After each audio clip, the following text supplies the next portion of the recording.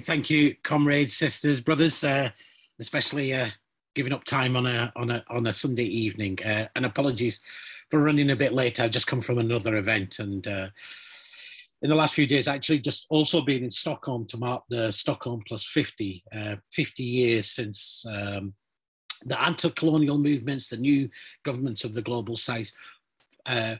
Together with the growing awareness of the ecological crisis in the global north, created this, what was then quite an incredible conference that for the first time linked the environment, the economy, and human well-being. And I would say, of course, where we are now is a wasted 50 years. But I think we can all agree, and listening to that introduction about the framing, that this is in a time of incredible injustice and anger and of monsters. But I also want to spend some time saying that it's also a moment of incredible hope. Right? So, and of course, you know, when we think about terms such as environmental breakdown, and we all know this is not a crisis in its own silo. It's connected to all of our other struggles, from the economy to conflict, human well-being, human rights, etc. And I think we've all been struck, of course, by just how the world looks at, or how the global north and the richest countries look at different crises. And we can see that, of course, even through how the lens of Putin's illegal invasion of Ukraine, right? Those images of war crimes, of course, mirror the experience of many people around the world facing the ongoing reality of occupation and war, be it in Palestine, Eritrea, Yemen, Syria, etc. And it was a moment which should have brought home the importance of human solidarity and respect for human rights, for law. But we saw it, of course, viewed through a lens that even had mainstream journalists talking about, well, they look like us, they're white, they're civilized, they're worthy of protection, whilst those in the global south were routinely dehumanized as if war was a natural state for this uncivilized third world. And I think we're all struck very, very clearly about, and absolutely right, that the borders in Europe were open for those fleeing in Europe, but that it was barbed wire and fences for those fleeing the wars that the West fuels everywhere else. And you know, many people have even talked about Ukraine, of course, through the lens of fossil fuels. You know, so this is a war financed by fossil fuels, and we know that many other wars, including the illegal war on Iraq, were either about control of fossil fuels or have been fueled by fossil fuels. And the response of our own government and of many Western governments is, of course, is not to see this moment as a moment to shift away from fossil fuels, but simply to say, well, as long as the fossil fuels are from dictators we like, then that's okay. And it's our dictators that matter. And again, we saw Boris Johnson going off to Saudi Arabia. We're seeing President Biden doing the same in the coming days. As Tony said, look, I think when we look at this crisis, we have to see it as within the context. It's a world shaped by an economic system, right? And if we had time, we would spend, I'm happy to go through, you know, this genesis of how through from slavery to colonialism, imperialism to today's neoliberalism. It's constructed racialized capitalism that calculates that there are always people in the world that can be sacrificed. And those historically have been, of course, the global south. So the sacrifice zones are not geographical, they're actually a state of mind in the pursuit of profit. But now increasingly, we're also seeing that happen to the poor, including here in the UK. And it's created, of course, a world riven with deep inequalities and injustices. And nowhere is that more apparent than, of course, the climate crisis. And as Tony mentioned, that we've just recently had 3 of the IPCC, which is the International Panel on Climate Change, the world's climate scientists, produce these reports every 5 years, and they produced the report. And as the UN Secretary General himself said, that this report was a damning indictment of climate leadership, but it also showed that incremental siloed climate action is failing, and that this delay means death. And every second counts and every degree matters in this. And, you know, I'm originally from Pakistan, and we've had heat waves currently hitting 51 and 52 degrees in Pakistan.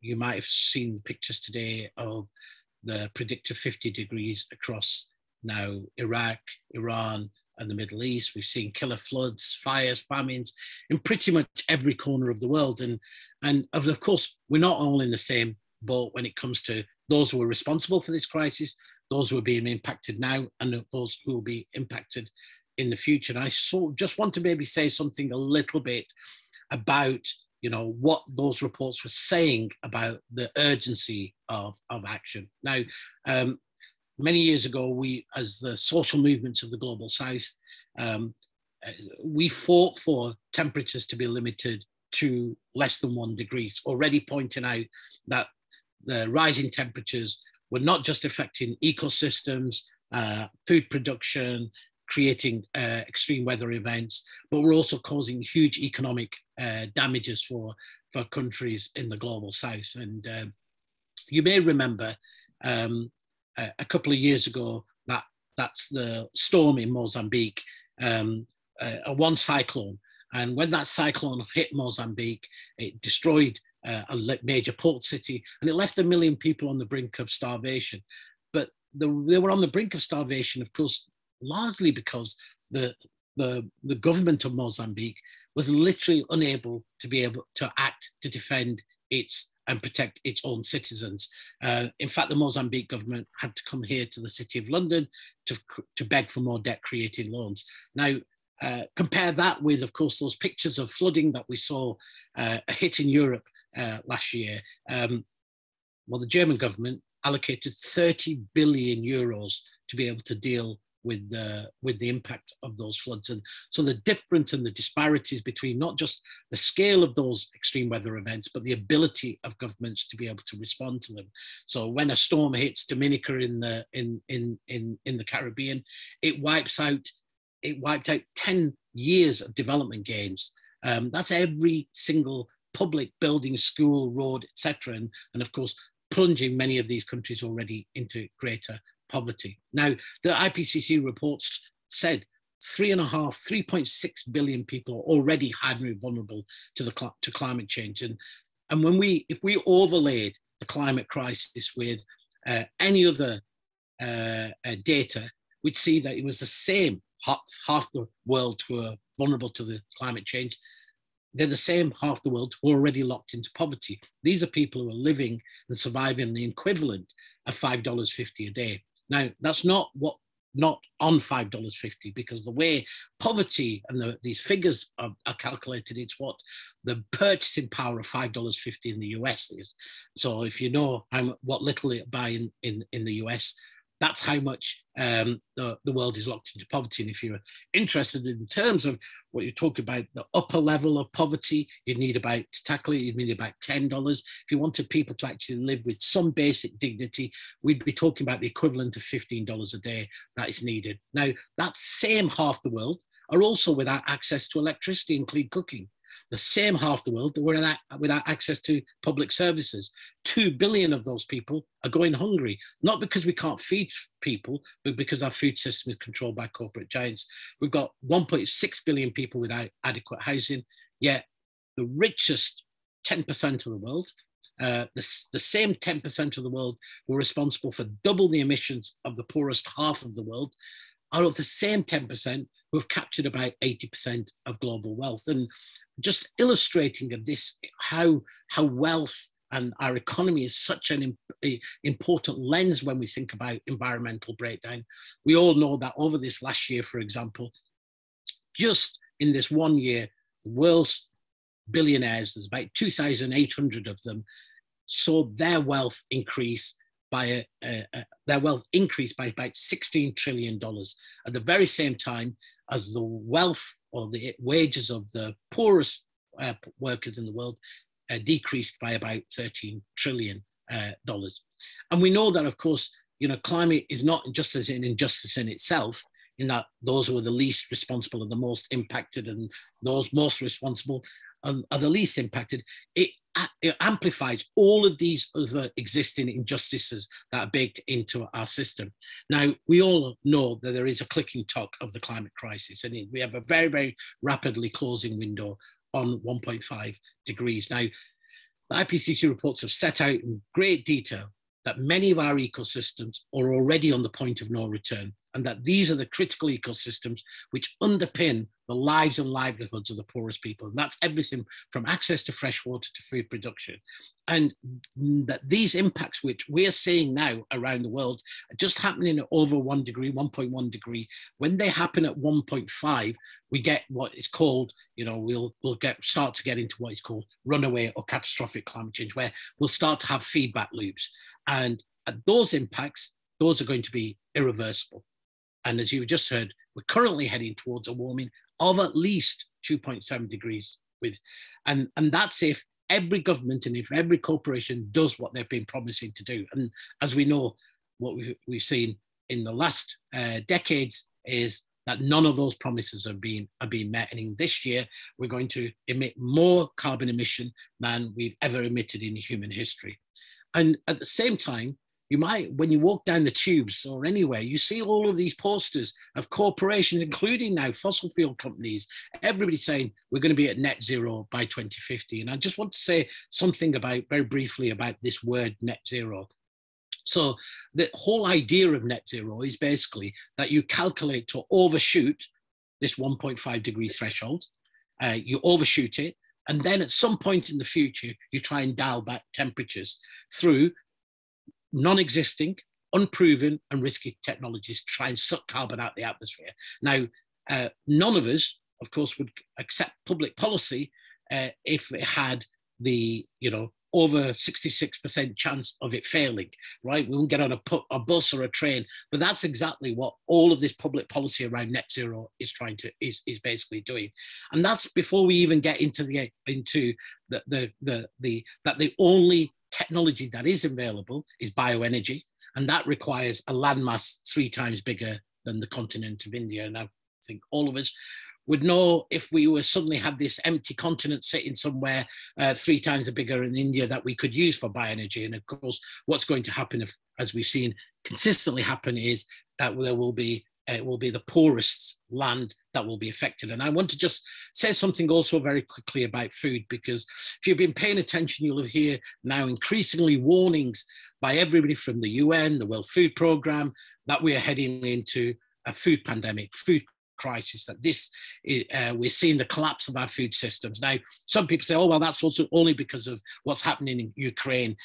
Whilst, of course, Ukraine has affected wheat production, actually, the reality is that the majority of the world, something close to about 80% of people, are fed only on about 20% of existing agricultural land. The rest of the land is controlled by large corporations, by industrial food systems, and they're geared towards producing commodities. So they produce livestock feed, which then feeds the dairy and meat industry, or there are other commodities such as palm oil, etc., etc. So we are in this moment of not just of one crisis, but I would argue a permanent crisis of these intersected, from economy to climate, and we've seen it, of course, racial and gender injustice and social and economic justice. And of course, that's all rooted in this model of the world that has been constructed, modeled, we would argue, in that framework of colonialism now, and unsustainable and inequitable growth. Now, it's always interesting that when we say these frames, and been saying them for a long time, saying to really understand these crises, you have to understand the root causes, you have to understand the structure.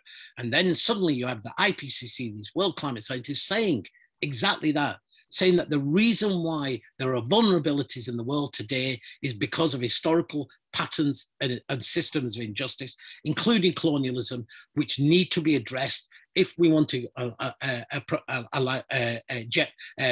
ensure that everybody has the right, can both address the climate crisis and, of course, have the right to live with dignity. Now, we have a world where the rich are getting richer and the poor are getting poorer. And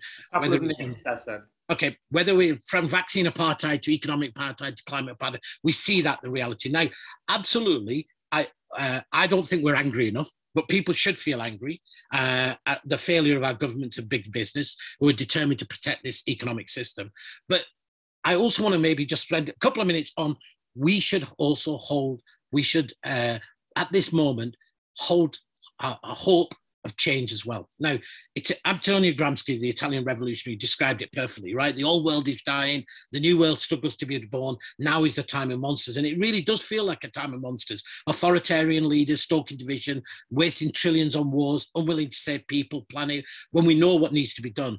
But it's exactly at this moment where these principles that we all share of universalism of humanity, the belief that ordinary people coming together, that we have the power to change the world through our collective action, is really, really important. And that hope rests on us speaking the truth. Now, as War on Want with our partners, we've been working on a vision of a global Green New Deal, a radical global Green New Deal that says we can't give up the fight for 1.5. And that does mean rich countries doing their fair share of action. And if you want to know, as War on Want, we did a study on what would be the UK's fair share of action. Well, we would be at minus 200% by 2030. That's how much carbon we have emitted and our responsibility. So not only would we need to be at real zero by 2030, we'd actually need to give $1 trillion to the global south to be able to, for them to do the action that we're no longer able to do. And that's without talking about anything about the historical injustice of wealth extraction. Again, from the Indian subcontinent, you probably know this figure. When the British went to India, you know, India's share of the global GDP was about 24%. When they left, it was less than 4%.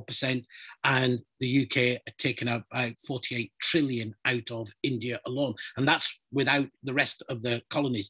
Yes, we have to fight to end fossil fuels and those that finance them. But actually, we need to go beyond that, because what we need to be now talking about is the right of everybody to have energy. So that means equitable access to publicly owned renewable energy systems, so we can address both energy poverty and the climate crisis. Look, the IPCC says we need a new social compact on climate and poverty. And to be able to do that, again, really interesting that every demand that we have long made, whether it's about universal public health systems, living wages, workers' rights, land rights, the right to food and energy, the right to decent housing and health, the science reports are now saying those are the key adaptive measures. So if you want to solve poverty, you need them. If you want to solve climate, they're the same demands. If you want to solve inequality, they're the same demands. And it's at that same moment that our call, whether it's cancellation of global debt, wealth taxes, fixing the rigged economy, become really, really important. And if there's one thing that this war on Ukraine has shown us, is that all of our demands that we have long made and we were told were never possible are now real possible. Because if you can seize the assets of Russian oligarchs, then you can seize the assets of the billionaires. If you can put sanctions on the Russian fossil fuel companies, then you can put sanctions against other dirty energy companies as well. So our slogan and the call for justice can't be empty. It actually means having a radical anti-colonial lens to look at this crisis. Now, and the idea that we can continue to be saying, push for incremental change or be pragmatic, it's not simply possible. It's not possible from the science. It's not possible from the lived experience of our communities, and it's not possible in the face of these multiple crises. And these last 50 years have shown us how deadly that approach has been. So we need a movement approach, not so that we're bigger than our individual sum parts. And that means a fundamental change of our theory of change to one that recognizes the most important thing is, how do we build our movements? How do we build power? How do we engage in a strategy of struggle? And I want to say, look around the world. In Chile, the cradle of neoliberalism is now the graveyard of neoliberalism. In India, 250 million farmers defeated the fascist government over handing over the control of food. Our partners in Sri Lanka have been on the streets fighting for the right to food and living wages, and the government of Sri Lanka has now fallen. The reality is everywhere people are saying we want something different. Now is our chance to be able to connect these movements, to be able to tell a very, very different story, because change is happening. I'm going to end now. The change is happening. The IPCC, it's inevitable. The only question now is what kind of change, who will benefit, and who will be sacrificed.